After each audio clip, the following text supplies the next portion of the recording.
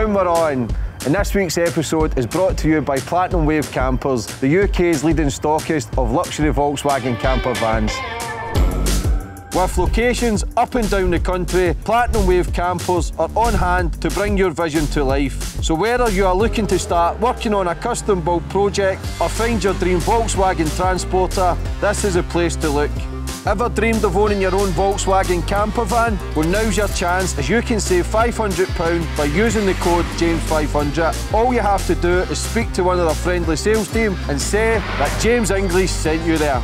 Now, let's get into the episode.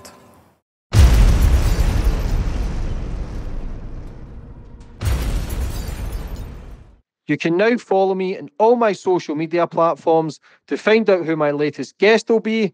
And don't forget to click the subscribe button and the notifications button so you're notified for when my next podcast goes live.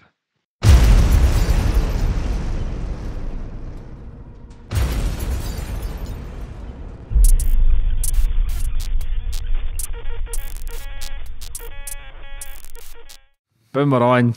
And today's guest, we've got Tyler Goodjohn. Thank you very much for having me here. Yeah, thanks for having me, bro, as well, in your gym. Yeah, what's left of the gym. How have you been?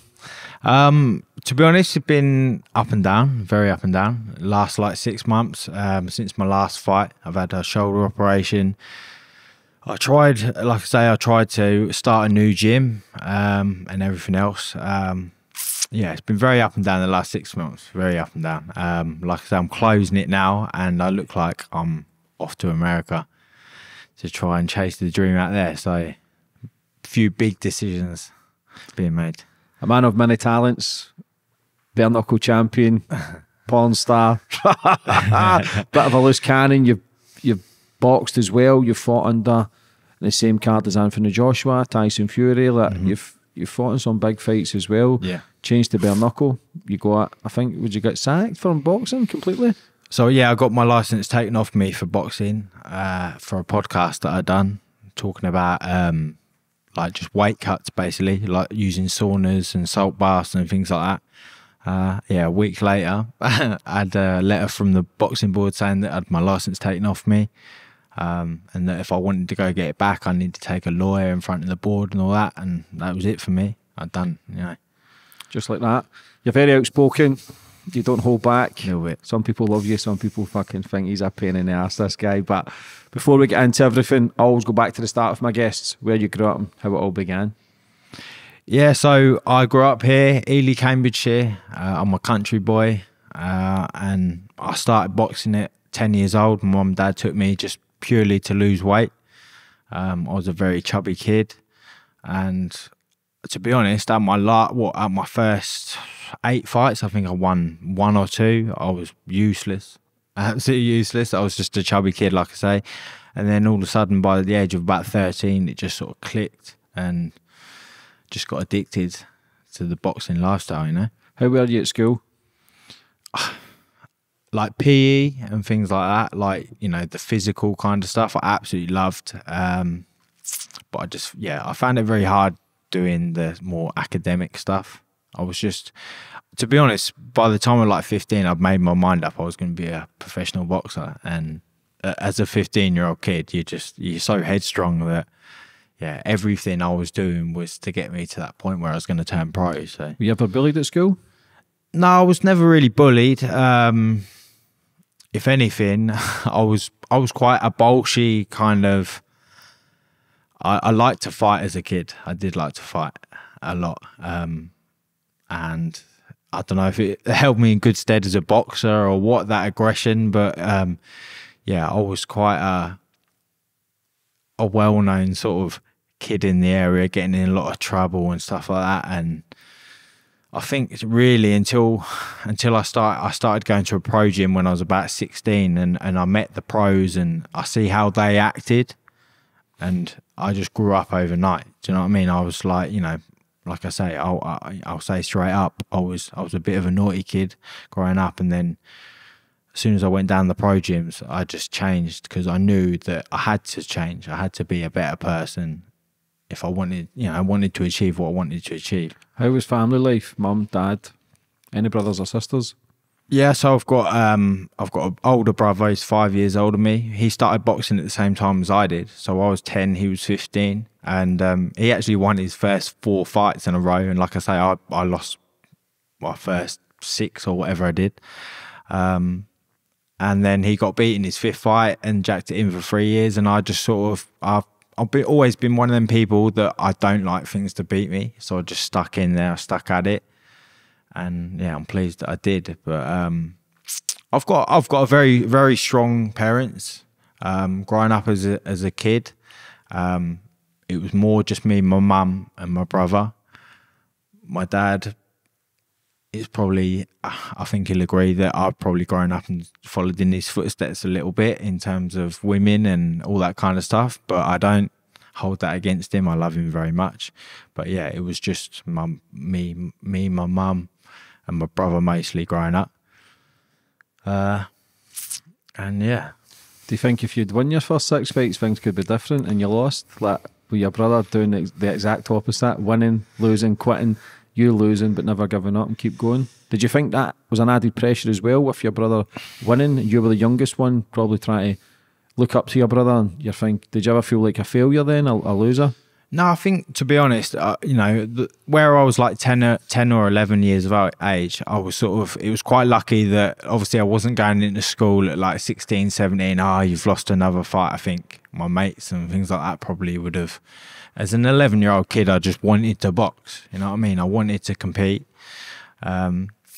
And I just stuck at it. Yeah, I stuck at it, and then it just started to really click when I was about 13, 14. I made it to like the finals of the Golden Gloves, and yeah, it just all started to click. I lost the weight and everything else. I think, to be honest, like the biggest thing, like as a kid growing up doing boxing, I think it's just fantastic. You know, like I say, I was a naughty kid, but it made me grow up.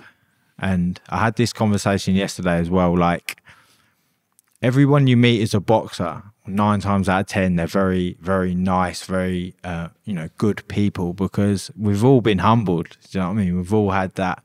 I remember as a kid when I was like 12 years old, I'd walk into a gym and there was a traveling kid called Evergreen, his name was, and he used to beat me up every session. I used to like go back to training and I'd know I'd get beaten up by this kid. Do you know what I mean? But it humbles you and it makes you, you know that you're going to improve. And yeah, it just, that strength, it created a strength inside me that definitely is apparent today, you know. How many amateur fights did you have? I had 69. How many did you win? I won 46, I think, 46, yeah. What age did you turn pro? I turned pro at 18, which was far too young. But yeah, whose idea was that? So, because I was coming from like Ely, Cambridgeshire, I got to the final of the Golden Gloves. I won the junior ABAs, but I was never getting picked to go on any of the England training camps and things like that. So I just wasn't getting the, you know, the things that I deserved. So I actually got invited to one England training camp, and you had to sort of you had to spar with people your weight to prove who was the best and everything else. So all the other kids there had kids their weight to spar with, and they chucked me in with Rocky Fielding, who was at the time was like 81 kilo. I think I was like 69, and I think he was about 21. I was like 16, and he levered me. So my one England training camp, just see me get levered by Rocky Fielding. Big really, Rocky, he can scrap as well. So, but yeah, like, you know, I have very fond memories of amateur boxing. Like I had the best trainer in the world, like Mick. You know, I still see him like weekly. We have a cup of teas. He's like 80 years old now. I love him with all my heart. We travelled all over England fighting every week. Like I say, I managed to fit, 69 fights into 7 years as an amateur. So I was fighting a lot. He then took me down to the pro gym where I eventually turned pro in London. He took me down there, introduced me to all the trainers and where I found my feet and that, and left me there. So I owe everything to Mick. That's why when you see me fight, you always see Mick on the back of my shorts, because that's the man. Without him, I'd be nothing. What was it like, your first pro fight? It was great. Like, I was super, super excited. I've been training a long time for it. That at this point, I've been down the pro gym for a couple of years, and that It was on Tyson Fury's show. It was an American show at York Hall, Bethnal Green, but it was being shown on Showtime. So it was a massive platform for me to obviously make my pro debut. And I went in there and I stopped him in the second round.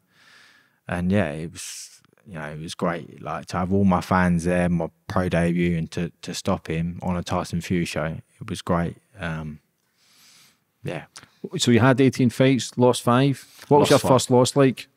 My first loss, my first loss was when I was 20 years old, and again, it was on a Matchroom show. And as a kid, like looking back now, I'm 30 years old, and I can look back, you know, on hindsight, and I just made the weight all wrong. I was, you know, what people have got to remember is a 19, 20-year-old kid, you've not got all these nutritionists, dietitians, it's all coming out of your own pocket. You're scrimping and scraving, you're living fight by fight. So, you know, I'd done what I thought was right, and my first fight, I made the weight all wrong. Got in there, and for 5 rounds, I just boxed the guy's head off, absolutely boxed the guy's head off, but I was gone. I just had nothing left, and the last round come at you for an overhand right, put me over, I got back up, and the referee stopped it, and I remember just getting out and seeing my parents afterwards, and I just said, something's not right. I've been training for this fight for 10 weeks. I shouldn't be feeling this weak and gassed out in 6 rounds. Do you know what I mean? So yeah, I went to hospital, had my bloods checked up, and I actually had a thing called hypoglycemia, which is when your blood sugar crashes. Obviously, I didn't know I had it at the time, and it was just purely through making wrong decisions with my diet and everything else, really. Not that I ate bad. If anything, I just didn't eat. Do you know what I mean? I just didn't eat. I was so, like, I wanted to make the weight so much and so dedicated that I'd just do stupid, silly things. And I think even now, like, boxing's definitely given me like an eating disorder type thing, because you just train, and you're so scared of stepping on the scales and being heavy and stuff like that. And I definitely take that from that fight. That definitely give me like an eating disorder. Do you know what I mean? So what was it? What was it after the first loss then? What was it? Straight back to the drawing board? Did you ever think of quitting then? No, like I say, it was on a Matchroom show, so like it was on an Eddie Hearn bill. You know, I've been given this big opportunity to be on TV. Obviously lost, age 20, but I never once thought about quitting. I knew, you know, I knew that I could make it right and I could come back, and so I just built myself up back on like really small shows. I was on like Sunday, fighting on Sundays on small bills with a few hundred people there, done all that.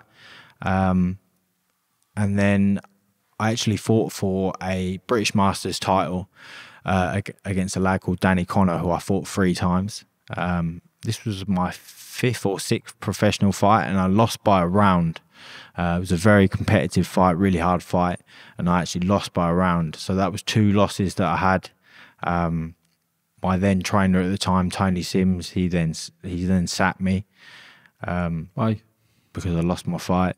I lost a fight, and yeah, he rang me up and said, "Look, I don't want you back at the gym anymore." And as a 20-year-old kid, that was heartbreaking. That was heartbreaking, you know, because I had been at the gym for about 3 years at that point. Yeah, so it's told that I've been, you know, sacked was very hard. So I then went, 6-7 months just training myself. Like, again, I knew I could make it back. I knew I was just I'd made a few mistakes with my diet and stuff like that, and just experience, you know what I mean? As a 21-year-old kid, you're very naive and you just don't know it all. So I cracked on and I just trained myself for about 6 months. I actually had another title fight come up and I was just training myself. I got invited back to Tony Sims' gym to spar one of his lads, and Tony's brother Peter was there. And he'd just seen me sparring. He was just giving me water in the corner. And to be fair, I sparred really well. And he just said, look, afterwards, like, who's training you for this fight? And I said, I'm just training myself. And he's like, well, do you want me to train you? So that then started the training with Peter Sims, who was, you know, Tony, my old trainer's brother. And we trained for this title fight, and I went on and won it. And then that brought me back in training with Pete and getting back on the big shows again. So You fought under Anthony Joshua? Yeah, I fought when I won the English title. I was chief supporter to Anthony Joshua at the O2 Arena. Like I said, I fought some big bills. I was chief support to Kevin Mitchell for a world title fight. I fought up at the MEN Arena on John Murray and Anthony Croller's show. Good guy, Crawler. Yeah, definitely. And I fought on some massive shows, to be fair. I was very lucky. But yeah, it's a hard career. People don't realise how hard professional boxing is. They really don't. I talk to professional fighters now and kids that are like coming through the amateur ranks and want to turn pro, and I almost feel obliged to tell them how hard it is. Do you know what I mean? Like the tickets and everything else. I definitely rushed into being professional. If I'd had my time again, I probably wouldn't have turned pro till I was like 23, 24. I just think like an 18, 19-year-old kid, you're very young. Like mentally, you're very young, very naive. And not only that, you're up against like 30-year-old men, and it's physically, it's a big change as well. So yeah, if I had my time again, I would have done it waited a bit. So the podcast you done, you spoke about being in bath salts just to lose the weight, and they took your license away. That seems a bit extreme. Yeah, so I mean, is there more to that story? Do you know what? I've got to tell you this story. So when I fought at the MEN Arena, I fought with a lad called Tyrone Nurse. It was only my 11th fight. It had 31-29. I was the away fighter, English title. Eddie Hearns offered me this title fight, and I've took it. It's a massive opportunity for me, live on Sky. We had an absolute war of a fight. I ended up fracturing my nose, both my eyes are swollen over, busted my hand, busted my rib. I was in quite a bad way. It was a really hard fight, and I went back to the change rooms, and the ringside doctor's come in. He can see all these bumps all over my head, and that he said, "Look, you need to go straight to hospital." And the thing with being a matchroom fighter, you're put up in hotels. You're took to the venue, obviously, by the matchroom driver and things like that. And the first time I really realised how disposable you are as a fighter was after that fight, where, like I say, the ringside doctors come in, both my eyes are closed, and he said, "Look, you need to go straight to hospital." And people who were like working with Matchroom, like the taxi ranks outside, so I've literally had to get my mum, dad like that, put my arms around either side, and they've just walked me out the front of the MEN arena, where all the fans are coming in through the turnstiles, and I walked out, and I'm having to call my own taxi to take myself to hospital, and I spent the night in hospital. And then fast forward to 3 years later, where I do this podcast talking about obviously using saunas, salt baths, and they've then took my license off me because I'm highlighting bad health issues or whatever they're trying to say. But to me, it's just an absolute contradiction of terms that you can watch me have a 10-round war of a fight. The ringside doctors told me to go to hospital, and you've just watched me walk out and call my own taxi, not got a driver, no ambulance, no nothing. I've had to hold my mum and dad like that and walk out the MEN arena, go and spend a night in hospital, and then they've took my license away because I spoke about something that everyone knows happens. You know that people use saunas and salt baths to lose weight. I mean, everyone I've ever told anyone this story to, they're like, but everyone knows that happens. Yeah, everyone knows it happens, but you're just not allowed to talk about it. Is that an excuse to get rid of you, though? Did you do anything behind the scenes or anything to piss anybody off? I didn't do anything to piss anything off. The only thing I would say that had happened, so I done the podcast, and in between the podcast coming out, there was a guy called Scott Westgarth who died in an English title fight. And I sort of think that they just must have used me as like an example, do you know what I mean? Of like all the dehydrating and stuff like that. But yeah. And you just never looked back. You didn't want to try and get your license back or nothing. So I rung against them then. I rung the board up, and they just told me that, look, if I wanted to get my license back, I'd have to get a lawyer and go in front of the board. And I thought, do you know what? I've been a pro for 7 years, and I was known for being in really tough fights, like wars. And I just thought that, like I say, how disposable you are as a fighter, that you know, I can put 7 years of my life into it and you can just take my license off me for that. Like, bearing in mind there's people out there who are getting caught for taking steroids and everything else and getting 6 months bans, and you just took my license off me because I've said that I used a sauna to lose weight. So I just left that in my rear view, mate, to be honest. I wanted to get out of it. Yeah, I just wanted to get out. And what did you do with your life then? So were you giving up with fighting completely? So in my head, I was giving up with fighting, like most fighters do. They battle with themselves. Oh, I'm done with fighting. Then probably 6 months down the line, like everyone does, no, I want to fight again. Do you know what I mean? I was 25, 26 years of age. I was at my peak, really. So I just went back to my hometown, Ely, Cambridgeshire. I made a gym there and I just started training boxing and things like that. But that life just wasn't enough for me. Do you know what I mean? Like, just that get up, work, go back home, that isn't my thing. I need to be fighting. So yeah, I see Bare Knuckle was on, it was like BBC News or something like that, and they were talking about it being the fastest growing sport in Britain right now. And I just rung the promoter up and said, right, what's the deal? Like, this looks like a bit of me. And then 2 months later, I literally had my first bare knuckle fight and I haven't looked back. I love it. What was the transition like from boxing to bare knuckle? It was, I would say the biggest thing was like the pace of it. Obviously, I've been going from like doing 10 threes, 12 free fights where the pace is a lot slower, so you pick your shots a lot more. That first fight I had, bare knuckle, was a real like baptism of fire. The guy that I fought, Tony Lafferty, just come in and threw the kitchen sink at you. So I was sort of going out there, like picking my shots, getting behind my jab and stuff like that. And the guy was just trying to take my head off with every shot. And I went back to the corner.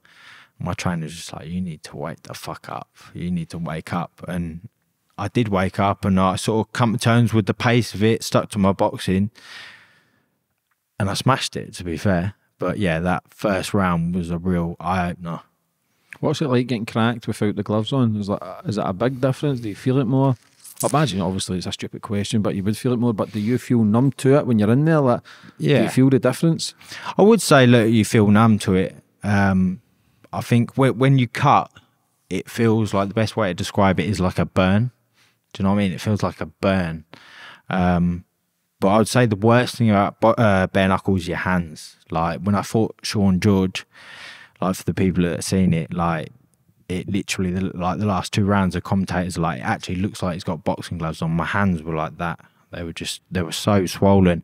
And have to go out there and keep pumping that jab out, keep pumping it out, even though your hands are just that swollen. That's the worst bit, you know. And that's where a lot of people think they can be a bare knuckle fighter. Perhaps they can take the shots, but can they protect themselves when their hands are that bad and their fingers are broken? I think it takes a different kind of person to be a bare knuckle fighter. Because I watched your documentary Unbroken, great documentary, but you see the strain and the pressure. It's not just the pain you put yourself in, but your mum. Yeah. Like the crying, the worrying constant. Mum will always going to worry. Listen, you could be out fucking milking cows and your mum would be worrying just as you got to work okay, but being in a ring and listen, it's life or death in there. Like, there's no fucking life or death in boxing as well, but bare knuckle boxing, there seems to be more injuries. So when you're putting your mum through that pressure, how hard is that plays on your mind before you get into a fight, or do you just block everything out? Yeah, I mean, like, before my first, when I announced that I was going to do bare knuckle, there wasn't one person I knew that wanted me to do it. Do you know what I mean? Everyone's like, are you off your head? Like, but as you know, for me, the fighting's everything. I've been doing it since I was 10 years old. The great thing with my mum is she'll hate that I'm doing all this stuff, but she'll fully 100% back me, and she knows this is what I love. She knows that fighting's my everything. Obviously, seeing the documentary and seeing how much it affects her, because obviously when I'm fighting, I'm not seeing her crying, I'm not seeing her being scared. So watching that documentary back and seeing how she is when I was fighting is quite heartbreaking. But like I say, she knows how much I love it. And I know that she's going to support me through it, whatever. What was the training difference like from training for a fight for boxing and training for a fight for bare knuckle? Just like, well, like I say, for the first fight, I really just trained like I did with the boxing. I done what I knew best, and it wasn't until I got in there and was like, wow, okay, this pace is totally different to boxing. So I now do CrossFit, like just explosive, like circuits and stuff like that, because let's face it, like running, like you're never going to be, you know, your heart rate's never going to be one paced or nothing like that. You need to be ready to go boom and land as soon as you get in that ring. I think that I did start to do was I used to spar before my fights in bare knuckle. So instead of doing pad work in the change rooms, I'd actually be sparring. I'd be working up a real sweat, took a couple of shots, so that when you get in that ring, you're ready. Because if you've got that little bit where you're cold, yeah, it can end quick. Bite you in the ass. Because you were saying there that when you're throwing a punch, it's not just a straight 1-2. You've got to turn your wrists. Why is that? It's just landing on your two front knuckles like that. The two knuckles that are meant for punching. Do you know what I mean? Like you land here. That's why you see a lot of like MMA fighters and things like that go into bare knuckle and they're breaking their hands and they're throwing these wild shots, perhaps because they're used to wearing the little gloves. But that's one thing in the first fight. Like I say, I kept breaking this finger here. And as my bare knuckle career has gone on now, my hands have actually been better after a fight because I'm just landing the shots a lot more accurate and properly. You know what I mean? I'm not just throwing them willy-nilly and hoping they're going to land. Like you can do with a boxing glove. You know, you can sort of throw a lot of awkward shots with boxing gloves and not hurt your hands. How many fights did it take for you to get world title shot? So I had 2, and then my third one was against Sean George for the world title fight. Yeah. Why so fast? I think more than anything, I just impressed so much with my first 2 bare knuckle fights. I mean, the first fight with Lafferty was just an absolute war. It's a real fan favourite. And then the second fight with Navarro, it done so well because I sort of brought things into bare knuckle that you just haven't seen before. Like I was using my shoulder, I was slipping, I had my hands down, and I was fighting as if I had gloves on. Showboating.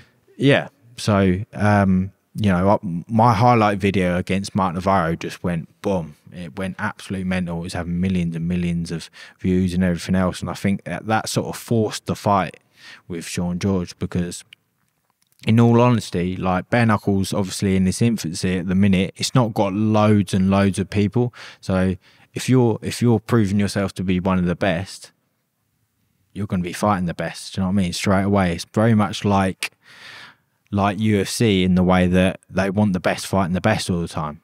You know what I mean? That's the way it should be. It's the way it should be. Yeah. Like I mean, my boxing glove background, like I say, I was one of them people that were chucked into hard fights very early on in my career. And I didn't mind that. But what I do mind is that when your bravery doesn't get rewarded, do you know what I mean? So say you lost a fight on points against a guy who you were meant to lose to really, but you know, you put a great performance in and everything else, rather than being put into another big fight, you're right back down on like 4 and 6 rounders again, starting over and in a grander fight. Do you know what I mean? So it's like, for a lot of people in boxing, I can see why they don't take these big fights, because if they was to lose, they're right back down at the bottom again, and they're on rubbish money and everything else. They're not on TV. So you can see why UFC's obviously getting so big, because they've got the monopoly on the fighters, where they can just go, look, if you don't take this fight, we'll cancel your contract. Do you know what I mean? So the best do fight the best. UFC, you look at their records, you've got like, you know, a lot of them have got 5, 6, 7 losses on the record, but that's because they're fighting the best from day one. And they can still be world champion in a few years. Yeah, exactly, yeah. There's so many people, I think majority of the world champions, I know, have all had losses. But it's like, I like the press conferences and that. There's a bit of spicy about, there's a bit of spice about them as well. And seeing the bit like world title fights every couple of weeks, and it's good to see that. That's why it's thriving, and it's I don't know if it's catching up with boxing, but it's fucking sure giving it a good push. It's like in America, like it's a lot bigger than boxing. MMA is huge in America, and the bare knuckles getting big. Like the bare knuckles massive. You know, like the perfect example, when I fought for the English title, I fought a lad called Ricky Boylan, who at the time he was 12-0.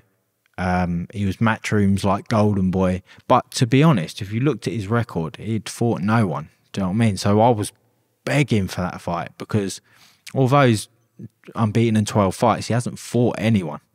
Do you know what I mean? So I knew I could win that fight. And I did. I went and won the fight, and then you've never heard of Ricky Boylan again, really. Like, in all fairness, do you know what I mean? It's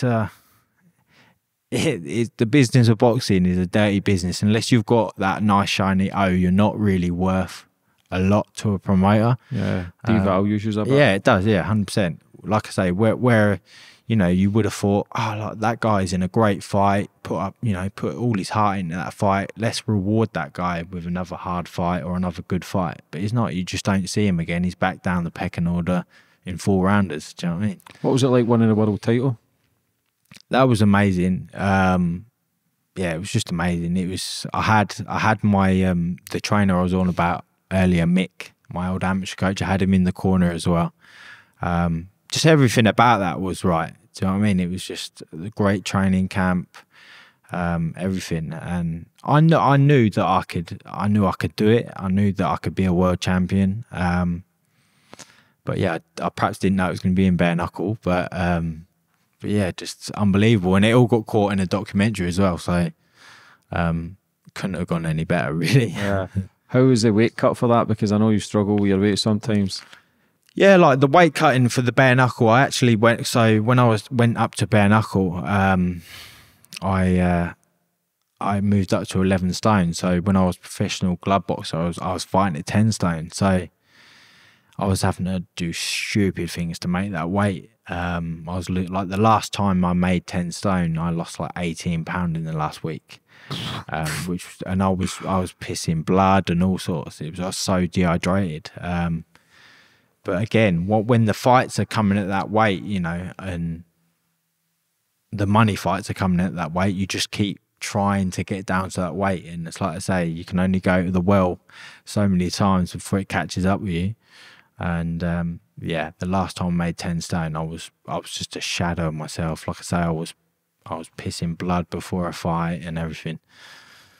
That's scary. Is 11 stone easier then? Yeah, well, I say easier.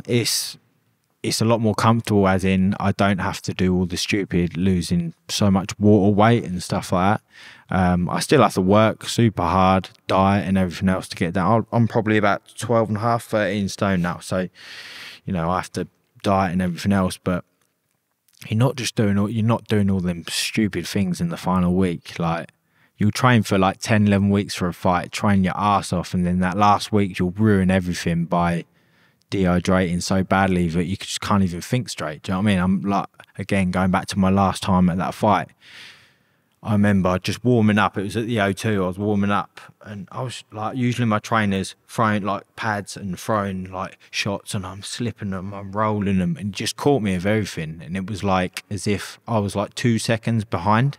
I just just couldn't react to anything, and I went out there and I just got pummeled. I was just like a punch bag, basically. I got a real bad cut in the second round. I had to have 15 stitches. And then like after that fight, I was just like, done with this. I've got to move up. I've got to move up, or I'm going to kill myself.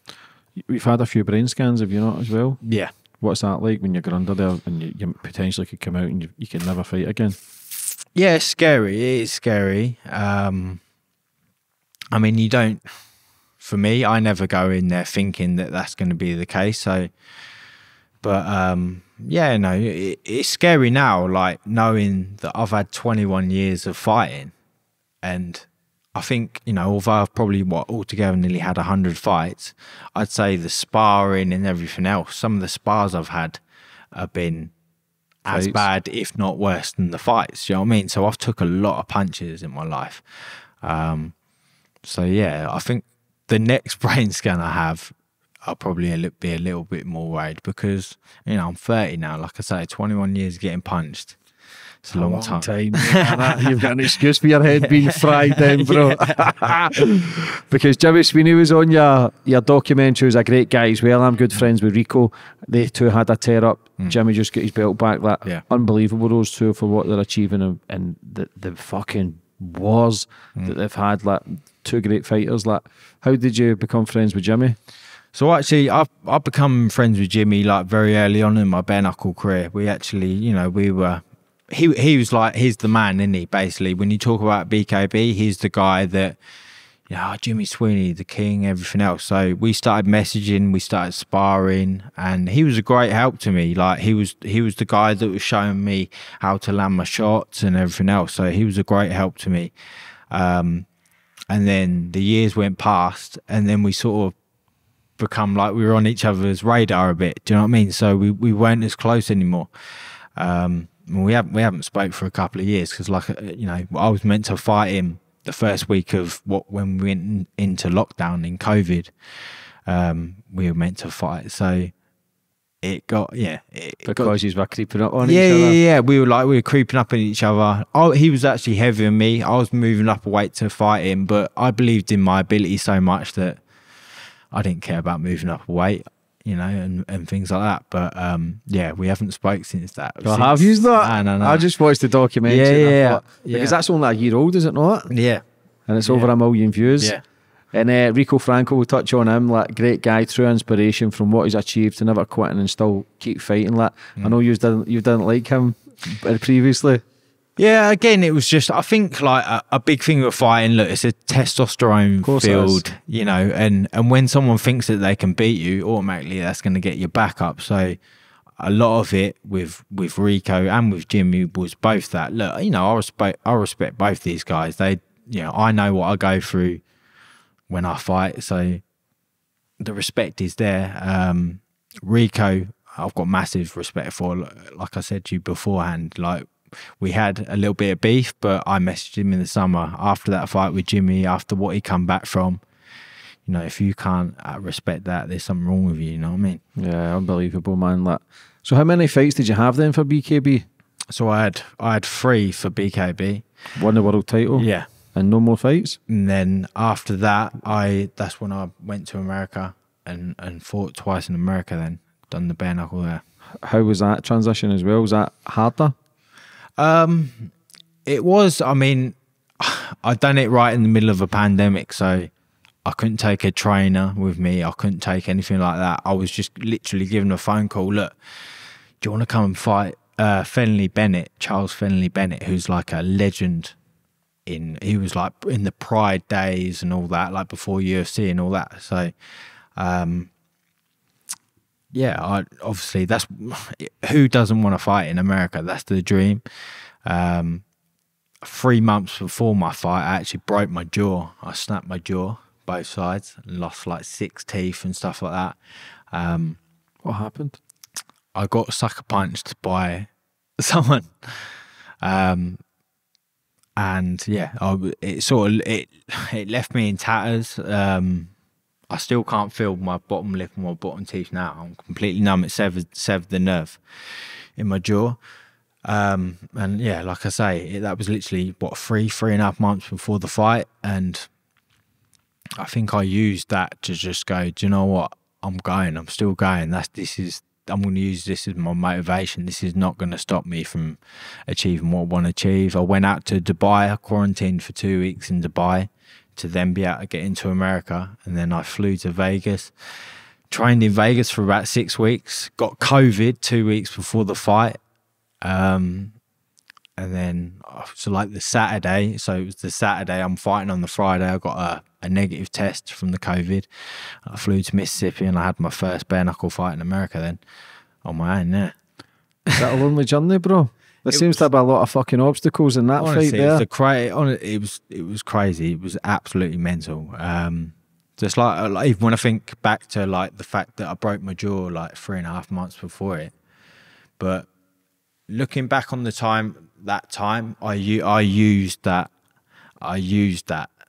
to get out there and fight. Nothing was going to stop me. Do you know what I mean? Nothing. And yeah, it was a crazy journey, to be fair. How did the Americans treat you? So in Mississippi, they didn't like me too much. Why? No, because I went out there in a multicoloured Versace dressing gown for the weigh-in, and this Fenley Bennett, if people know about him, he's very controversial. He does some controversial stuff, and I sort of outshadowed him because I knew I'd have to. Do you know what I mean? He was a character. He does all this stuff. So I went out there. I put a little bit of show on at the weigh-in and everything else. He's a local guy. And then we had the fight, and they booed me before, afterwards, they booed me.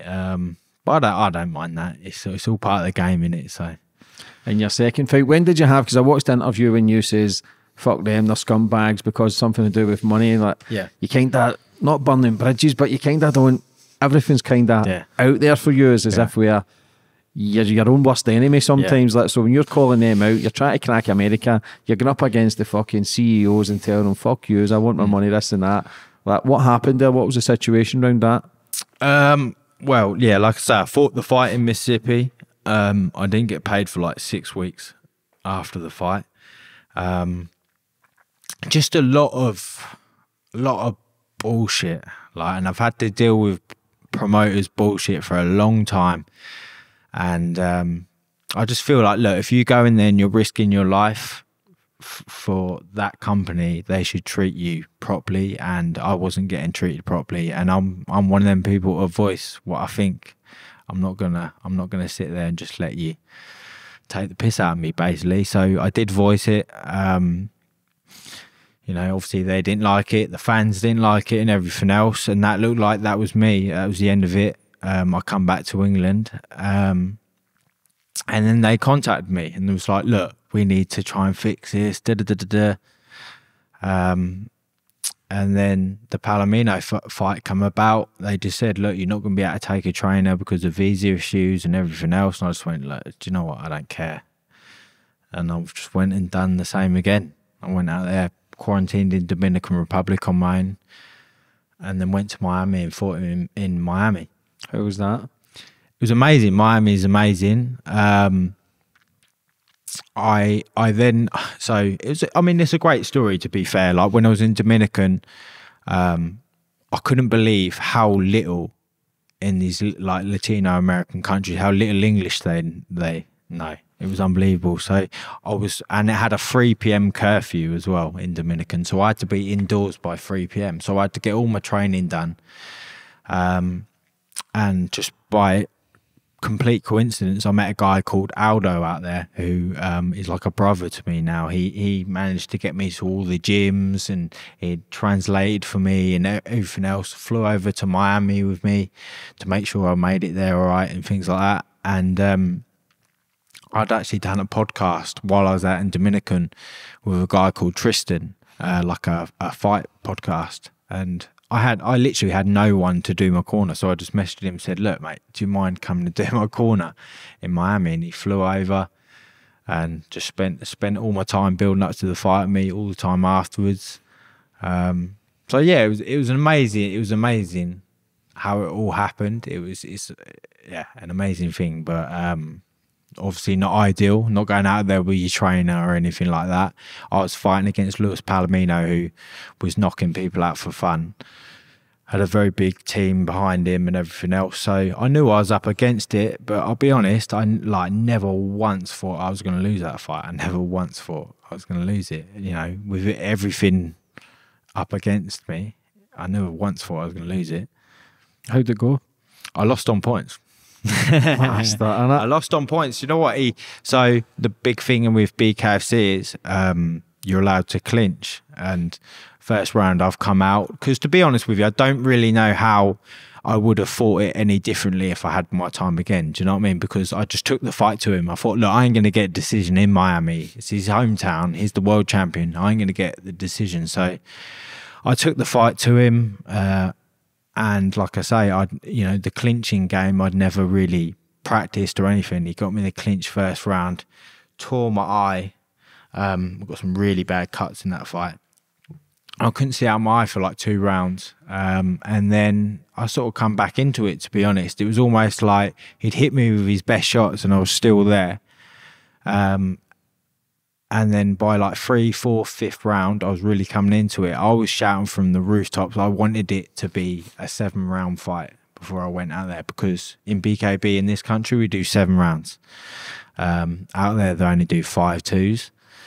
And I do feel like that perhaps would have had a bit of a different impact on the fight if the fight had been a little bit longer. But yeah, ultimately, he done me with, you know, what he had to do. I was weak at the clinch, and he caught me that first round, and that made a big difference to the fight. See, with your scars and stuff, is there a bigger chance of them getting opened up again in another fight? 100%, yeah. It's the one thing with me now is that, yeah, I cut. I cut every fight. Even as a boxer, I used to cut a lot. So you can imagine the amount of scar tissue I've got now from boxing and bare knuckle. So as soon as I get in a fight now, but one thing I will say is that it doesn't overawe me. Do you know what I mean? It doesn't make me, like a lot of fighters, the sight of their own blood scares them. Yeah, but I'm just like, oh, how many stitches have you had for your whole life? Too many? I had like 15 there. I think I had about 12 there in the last one. Up there, I've got a tattoo on a scar. Yeah. You just enjoy it now, though? I don't know if I enjoy it. I'm just... You've kind of got to be fucking psychotic behaviour, but in it, like from anybody in any combat sport, it's kind of psychotic. But bare knuckle kind of takes it to another level. It's like... I mean, to be honest, we've like... So I say this to people, with bare knuckle, like facially, like obviously the injuries are a lot worse, but I actually think it's safer than boxing. Why? Because you're just not taking the shots that you would for a prolonged amount of time. Like you look at all the people who have sort of like had bleeds on the brain and stuff like that have been from like 10, 12 round fights where they've took a lot of punishment. Whereas bare knuckle is 5 2-minute rounds, and let's face it, you get caught clean, you're getting knocked out. Yeah. You're not taking them punches. Like with gloves, you can take one hard shot, then another one, then another one, then another one.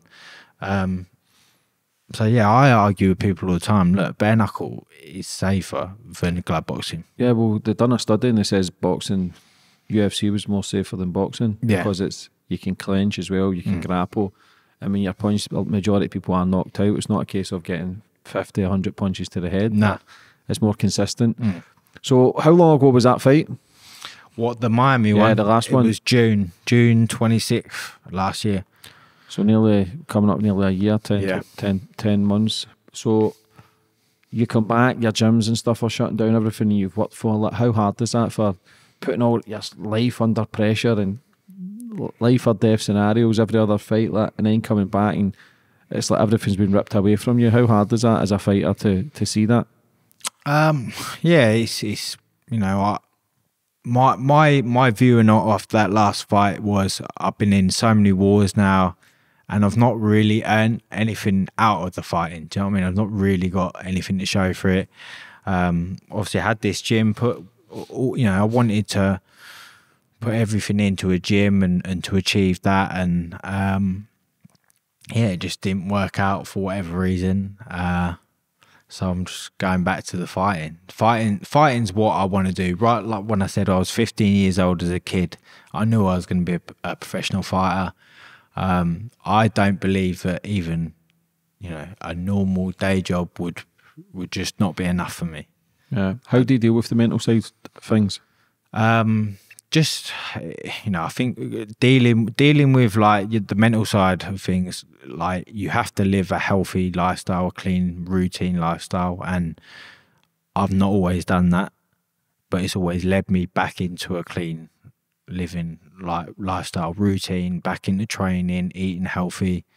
I think you've got to do it. You know, if you have got mental health issues or problems, you can't keep doing these wrong things of, you know, drinking and everything else. It's all about having a clean routine in your life. How do you deal with that?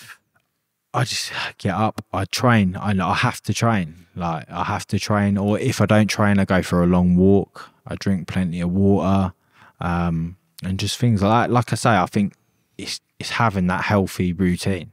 If you haven't got a routine and you're just laying in till 11, 12, and, you know, after a stinking hangover and things like that, you're not giving yourself any opportunity to get better. Did you drink a lot back in the day? I did, yeah. I drank. I think the biggest thing for me was drinking, and it all sounds stupid, but a lot of it was just sex, to be honest. I was fucking bad. I just used, like, sex was my thing. How much? Like every day, twice a day. Like Same bird? Nah, it would be it. And I mean, it sounds great. It does sound great, but it's really not. It's unfulfilling. It's quite shameful, embarrassing at times. And when you become reliant on that when you're feeling like you're on your ass every day, and the only way to bring yourself up was to then have sex with someone, it's horrible. And I'm sort of at that point in my life now. I have a partner and everything else, and it's affecting the way that, you know, my life is. Do you know what I mean? So that's definitely been the biggest mental thing for me. Like, I try and tell people it's like addiction, like being addicted to alcohol or addicted to drugs, addicted to sex. It's that high for a couple of minutes. Yeah, and then afterwards you're right down on your ass because you just feel shit about what you've done and everything else. Empty. I've got dopamine fiend tattooed across my legs because it's just, I know what I am. I'm very self-aware of what I am. I have narcissistic tendencies tattooed on my head. I'm very self-aware of what I am. And I think we've all got narcissistic traits. Yeah, I think we've 100%. all chasing dopamine levels. Yeah. People can do it through workload or drinking coffee, whatever it is, drink drugs, sex, gambling. Fuck's sake, mate. I've done it all, man, because the dopamine levels were low and I wanted to feel alive, wanted to feel high. Like, so see when you're fucking around shagging birds, like it's empty sex, like you just feel totally drained after it, as if you've been used as well. Well, it's just, you know, I got into doing porn, and that for me was like, I could just go and have sex with women, like, and, you know, nothing's coming off the back of it. Do you know what I mean? It was just like a simple thing for me to go in and do it. And it was without me realising it was really fucking my head up. Just sleeping with these women and just, there's just nothing to it. Do you know what I mean? It was just like, I had to do it to feel, like you say, get back up there, because I was down here, and I just, instead of grabbing a drink or grabbing cocaine or something like that, it was like, right, this is the healthiest way to get back up there. So I'd do that. And going back into normal life now, it's causing me a lot of problems, you know? So how the fuck do you go from a boxer, bare knuckle fighting, to porn? Well, I had... Money?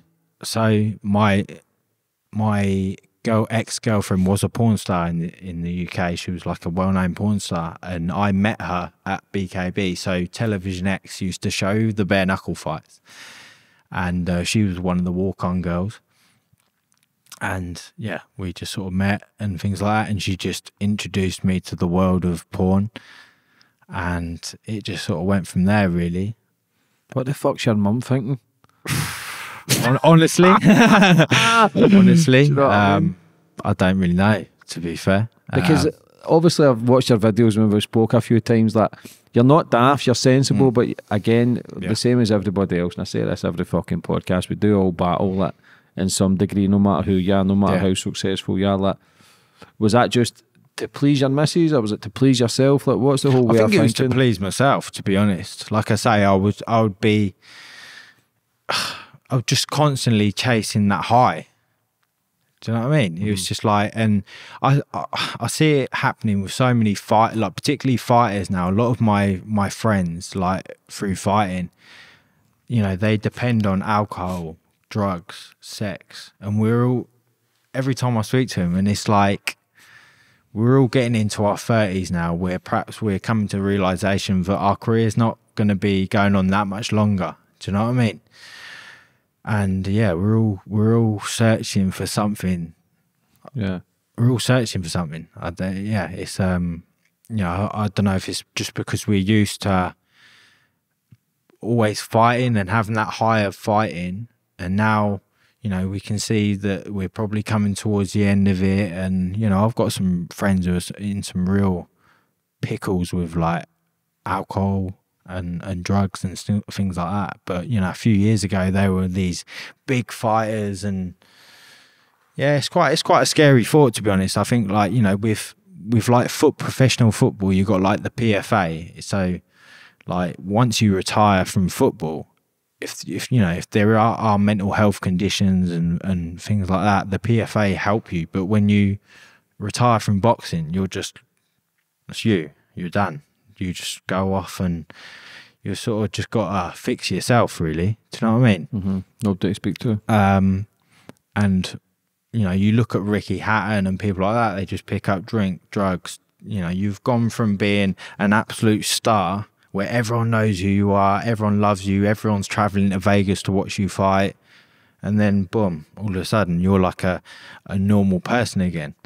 And I think that's something that I particularly struggle with. When I come back from Miami, I sort of called it before I went to Miami, because everyone's like, you're mental. How are you going out there to fight on your own and everything else? I said, look, do you know what? I'm more worried about when I get home, when I come back to my reality. And then when I come back home, I hit rock bottom. I was drinking and I just went into a bit of a mess, to be honest. Because it's not got the natural high of... Yeah, I suppose, you know, whatever goes up has to come back down. Yeah. And it's a thin line, but again, it's the majority of people go down the negative route to try and pick themselves back up, not realising you might go up 2 steps, but you're coming down an extra 10 the next day. And that's the hard part. How was it as well, going out with a porn star? Did that affect you mentally? Insecure, jealous? At the start, to be honest, I was like, I will not be with a porn star, because as you can imagine, I was just getting, like, as a fighter as well, I was getting all my, like, trolls and that were sending me videos of her porn and all that, blah, blah, blah, like that. Do you know what I mean? So yeah, at the start, that was very hard. But then, like, 6 months, 7 months down the line, I don't know what it was. It just sort of clicked and I was all right with it. But it definitely desensitizes your mind to sex, because I've been around studios and stuff like that and seen how fake porn is. Do you know what I mean? It's so fake. Like, even now, like, watching porn, I can't really watch it because it's so fake. So yeah, that definitely played with my mind a little bit. But and I think more than anything, I sort of self-taught myself, self-soothed myself by just having sex. Do you know what I mean? There were days where I'd be having sex with like 3 girls or something, which again, like, it sounds great, but it's so needless. And I'm not sure what I'm chasing. Do you know what I mean? Yeah. It's like last Valentine's Day, I slept with 3 girls. Like, why? Even I don't know why. It's just needless. Do you know what I mean? And it sounds great, but really it's not. It's pretty unfulfilling. Do you know what I mean? Makes you lonelier. Yeah, exactly, yeah. So see, when you're going through that then, and what do you think back about when you made porn yourself? Does that still play a effect on your mind? Are you not giving a fuck? I weren't giving a fuck. I probably weren't giving a fuck about anything, really, to be fair. Like, it was just one of them things, like, yeah, I just didn't give a fuck, really. Why do you think you're starting to question a lot more now? Because you know you've only got a few fights left, because you're getting older, you want more out of life? Like, I just think I see a lot of other fighters and I see how their lives are going. They're a little bit older than me and their lives are turmoil. Do you know what I mean? And I'm like, I don't want that for myself. Have you ever been suicidal? I've thought about it many times, yeah. Like, so I'm going through a real ongoing battle. I've got 2 kids, and I've not seen my daughter for 3 years. I was there for the first 2.5 years of her life.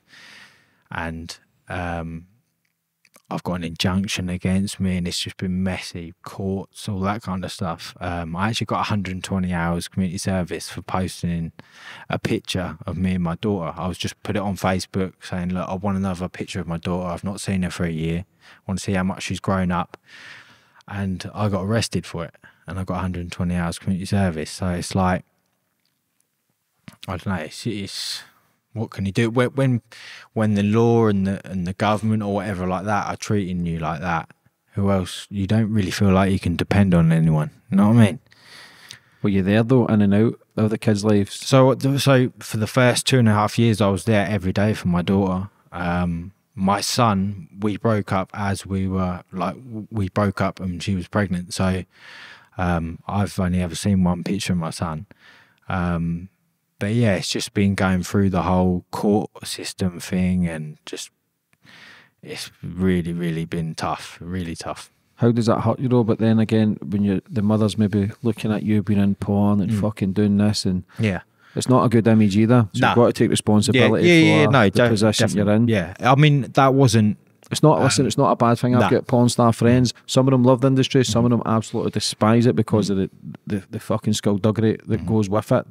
But it's each to their own, as long as you're not harming anyone. But for a mother who's got kids, who's maybe trying to raise them right, it's same as the porn stars as well. Some of them are scared to have kids because they know how it'll affect them in 5 years, 10 years. Like, do you take responsibility for that? Or is it, I do. Like, yeah, I think like I'm gonna obviously have this conversation one day with my daughter, and I'm just gonna say, look, you know, I have made mistakes. So before, as the whole thing was going on, where I didn't see my kids, I hadn't done any of the porn or anything. It was only like I started like a year or so ago. And to be honest, like I say, looking back in hindsight now, perhaps I was just chasing that high again. Do you know what I mean? I think I was. I think I was just so down. I was just chasing a constant high, I think. And it's just, it definitely caused me problems in my life now. Yeah, you know, you do these things and you just have to live with the consequences. But I will definitely, you know, when my daughter comes to me when she's older, I'll explain it, and you know, I'm not scared to explain it. But yeah, I can definitely see how it would make things worse for yourself. Yeah. But the past is the past. We live, we learn, we grow. You're still only 30. When I was 30, mate, I was still sniffing gear off of hookers' asses. That's no word of a lie. Like, that's just the way it was. I still loved the party scene only 7 years ago. People change. People can make sacrifices to learn and grow and go, wait a minute, that ain't fucking right. At the time for you, it just felt right. As a bare knuckle fighter, it's kind of a bad boy image to do what the fuck you want. Yeah, I like I say, like now I can see how it's made. It's, you know, it's made my life more difficult. Like mentally and everything. So it's, you know, like I say, you just live by these choices. You have to live by them, don't you? And you've done it at the time. Take responsibility. That's all you can do, and is plan for the future. Have you ever been diagnosed with anything mentally? So I've been depression. So I've been on like medication for about 4 or 5 years, but it's not like, it's progressively got worse in the last 2 years. Like, it's got really, really hard, to the point where, like, even this morning I'm waking up and I'm in tears and that. Like, it's hard, man. It's hard. Yeah, I hope that I can just get through this, and I can just get through it, really. You're just trapped in your mind, do you know what I mean? I'll be like, I think, you know, I'm going through a lot of hard things at the minute. Obviously the gym's closing and everything else. But yeah, it's I don't know. I don't really know how to explain it. I wake up and I just feel very, very down. And my only way to pull myself out of that is sex or fighting. And I need to learn other ways to deal with that. Yeah. Because you don't really want those two options for that, because you can't be shagging and fighting your whole life. Do you know what I mean? You know, I know, talking, like, saying it back, how ridiculous it sounds, but it's not ridiculous, like, bro. It's, you don't understand how many people actually feel the exact same. Yeah. The way you are. People see you as a fighting man, being in porn, fucking films, and think, wow, that's great. Not realising it's all backwards. Yeah. Because it's fucked up. You're craving that dopamine rise from mad shit, like crazy stuff. Yeah. Fighting, do you know what? It's an art, it's a sport, it's a craft. But the other thing you're trying to get externally, which is obviously making you worse, but you're at an age now and a stage where you're thinking something needs to change. But you're a fighting man, you're not going to give up. But what do you think's triggered that the last 2 years? The personal life and all the stuff. Oh, listen, a lot of punches to the head fucking must affect you on that. Yeah, yeah. Well, yeah, I just, like I say, the last 6 months of my life have really been the hardest. Like, I I really wouldn't want to go any lower than I have been in the last 6 months. And it's just affected the relationships outside of what I do. Trying to hold down a relationship. I've got a girlfriend now and stuff like that, and with friends and everything else. And I sort of just feel like almost like I'm very different to everyone else. Do you know? And it's trying to explain that and explain that to other people when they haven't lived the life that I've lived. Yeah, I'm finding difficult. Yeah, but you'll get there, man. You'll learn, you'll grow from it, you'll push on. Like, you're speaking out about it now. This is a release. These are therapy sessions where you think, do you know what, it's not that bad. People will message you and think, I feel the exact same. Yeah. Do you know what I mean? It takes a while for people to understand. And the thing about yourself, you are understanding it. Okay, I'm not happy doing this anymore. Yeah. It's because it just becomes a big plaster over the wounds where it's fake plasters. Love is always going to be there. Love is just, it's covered with the fucking trauma and the pain that we've dealt with in life. That's all it is. Like, you've got so many great years ahead of you. The best years of your life are ahead of you. It's all down to you, how much you want it. Do you know what I mean? You fought the fucking biggest and baddest people on this planet, but now you need to fight internally. Yeah. How much you want life, how much you can enjoy it. Like, a great life. Yeah. You don't need to, listen, there's more to life after fighting. There's more to life than just fucking a bird. There genuinely is. And people might think that's cheesy shit, but it's true. Like, do you know what? It's so true. And they're like, and I can see it, but at the time you can't see it. Do you know what I mean? It's like I say, I can't even really explain my emotions myself, which is probably the worst thing, because you feel very trapped and I feel embarrassed about talking. It's like, how do I go up to any of my mates and go, look, I've got a problem with sex? And they'll go, what? What do you mean you got a problem with sex? I'm like, look, I'm having sex with girls, and they're just laughing, because it seems like a laughable thing to laugh at, but it's not. It's like, it's more serious than that. Yeah. You know? And it feels embarrassing. Like, I'll go to my mum, and I've had this chat with my mum. Imagine sitting down with your mum and being like, look, I've got a problem with sex. Like, I've got a real problem with sex. I get up every day, feel anxious and down, and I know the only way that I'm going to feel all right is if I go and have sex. Yeah, sex addict, but you've got it for people watching as well. Like, sex is a sexual energy exchange.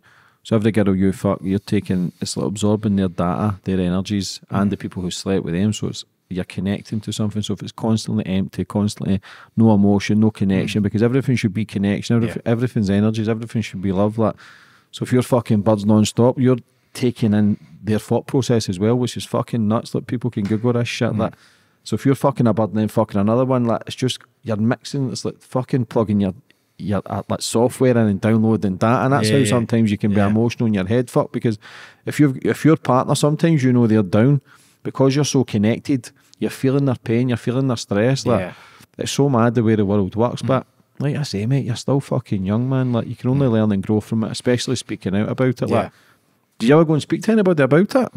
Therapist? So yeah, I was going to therapy for about a year or so before COVID. And then I just stopped throughout COVID. I really felt like it was doing something. I like to, just get a lot off my chest. You know what I mean? You'd walk out of there and be like, wow, I felt like that's really done something.